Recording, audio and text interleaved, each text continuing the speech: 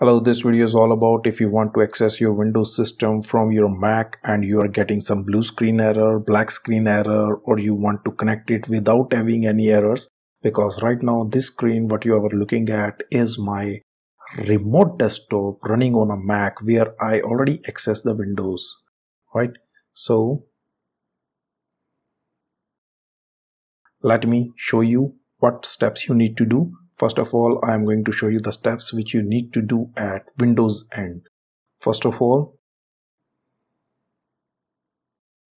what you need to do, you need to open the local group policy. So you can type local group policy. You will see this type of the icon and you need to hit enter.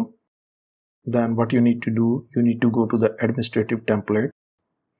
Let me zoom it for you a little bit, and then you need to go to the Windows components and then remote desktop services. You need to find it, scroll it from here and here, remote desktop services.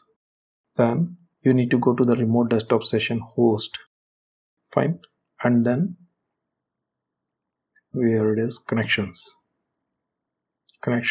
There you see I already enabled two things. You will see everything as a not configured, whereas for the select RDP transport protocols you need to click on the edit, then you need to click on the enable, then OK, whereas I already did the same. And here allow users to connect remotely by using remote desktop services, just need to enable. When you are done with this, like you are done with the Windows system. As you see, I am using Microsoft Remote Desktop.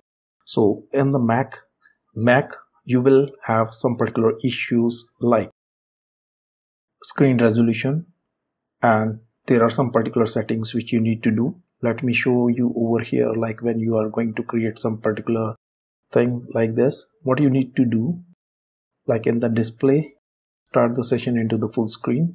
You can set up like this, and from here in the Microsoft Remote Desktop preferences, there you need to do few things.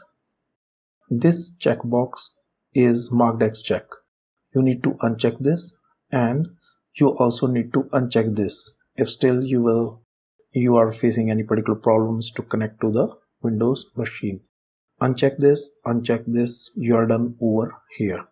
And yeah, what you need to do, you need to download this Microsoft Remote Desktop from the App Store of Apple.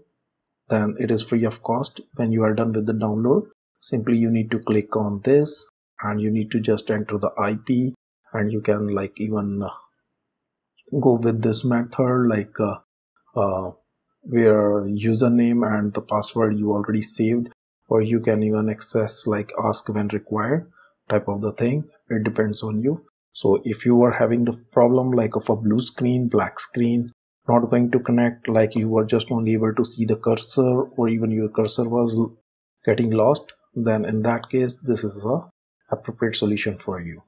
Thank you for watching this video. I am Atul. You are watching Techobia. Subscribe to stay tuned to see more videos like this. Up to then, bye bye, take care.